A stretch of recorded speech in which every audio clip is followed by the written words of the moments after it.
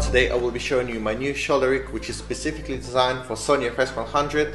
Not all parts on this shoulder rig are camera specific, so even if you don't have a Sony FS100 but looking for a shoulder rig, you might still be interested in this review because you can buy these rigs with parts for anything from DSLRs to Blackmagic and even Red.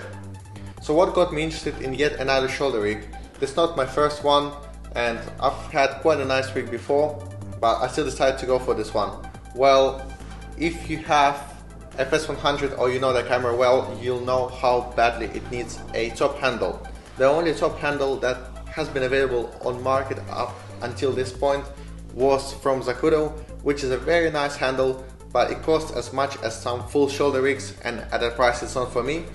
One day while I was looking around on eBay to see what's new, I came across this kit that had a Sony FS100 chest plate, top handle and bottom mount, also camera specific, with a set of rods for just around $200 or so, and I knew that I will definitely be getting that because I really wanted a handle for a long time, and the chest plate is something else that I really wanted because Sony FS100 lacks any mounting points otherwise.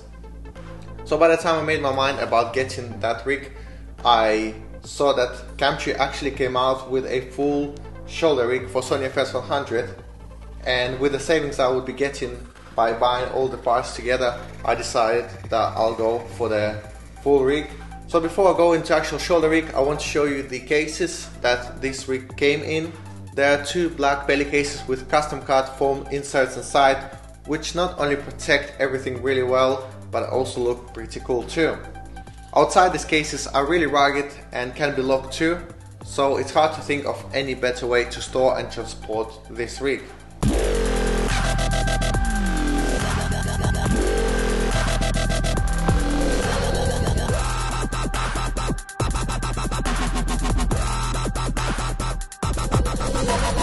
Coming back to the actual shoulder rig, my version of the rig came with a matte box and a follow focus, which you can see on the other side there.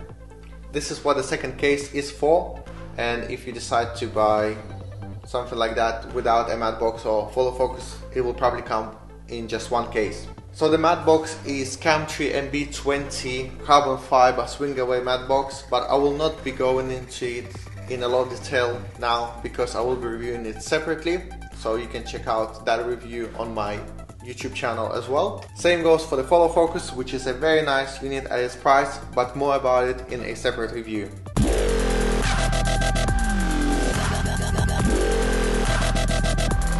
Let's have a better look at the handles. As you can see on each side there are two rosettes for precise adjustment, and once you decide which position you want your handle to be in, you lock it down, and thanks to rosettes it's definitely not gonna go anywhere. So it's a very nice rugged way of having handles.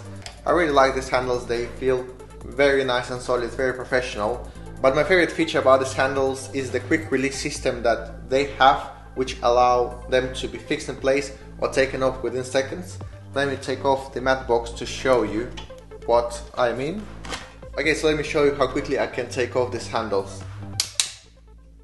That's it. It takes literally 1 second to take them off. Same goes for putting them on. Slide them in place where you want them, lock them in, and that's it. They're not going anywhere. I wish there were more accessories that had the same sort of locking system because it's very convenient and very quick way of putting stuff on your rods.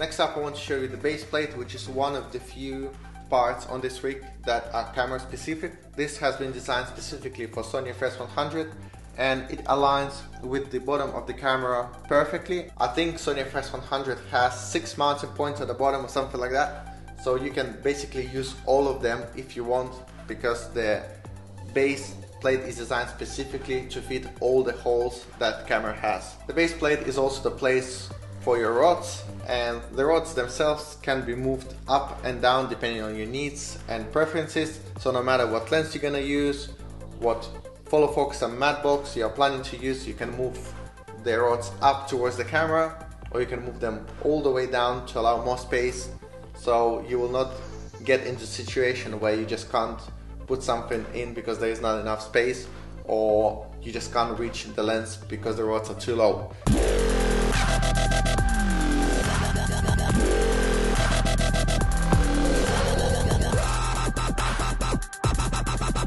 Like I mentioned already, on the top I have the chest plate, which is again camera specific and has been designed specifically for Sony FS100.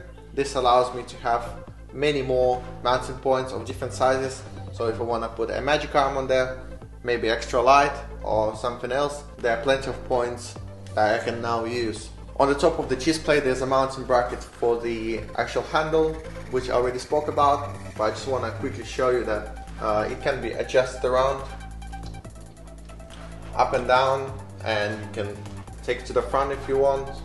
I generally just leave it just above the monitor at the back, as I think it gives me the best sort of balance when I have to pick up the camera. I really like this handle. It doesn't seem to be a big deal, but with FS100 you really need it, and I'm so glad I finally have a handle. And I think that I didn't mention yet is that attachment right here, which is specifically made for the microphone. When using a handle you can't use the standard microphone mount for the mic, so this replaces it pretty well.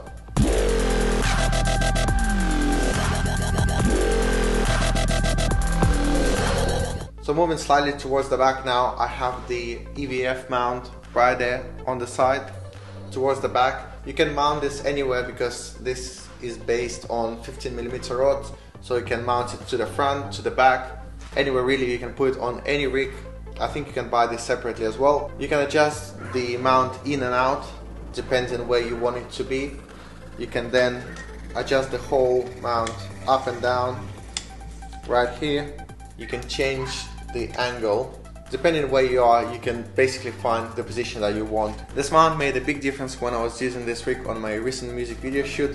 It allowed me to have my Zacuda EVF right next to the camera body rather than at the back of it, which meant that the camera itself was almost on my shoulder with the EVF to the side, which is more or less the same position of the EVF that you would have on an ENG broadcast style cameras. This is the best way to operate a handheld camera because the whole rig becomes less front heavy, so you don't get as tight, which means you can get better shots.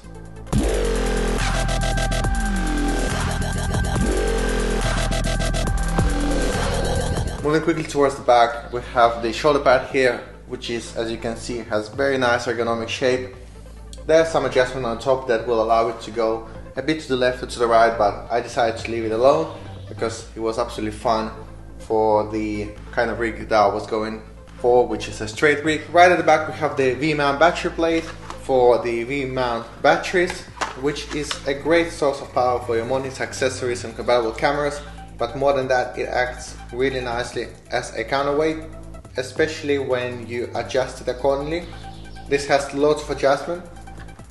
You can have it up there like that, you can have it all the way there, you can even have it right at the back below, just behind your shoulder when the shoulder rig is on your shoulder. So you're taking the best out of this weight that the battery has and bringing it all the way back behind your shoulder.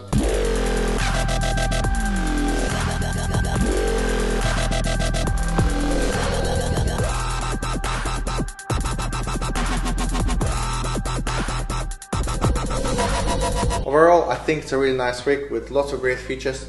Not only is it great for handheld operation, but also when on tripod it adds some nice weight to it, so panning and tilting is much smoother than you would have on a lightweight configuration. I'm really enjoying what this rig has to offer. It's definitely a keeper for me, and I recommend this version of Hunt rigs for other FS100 owners. Hopefully this review has been useful to all of you guys, and I'll see you in the next video.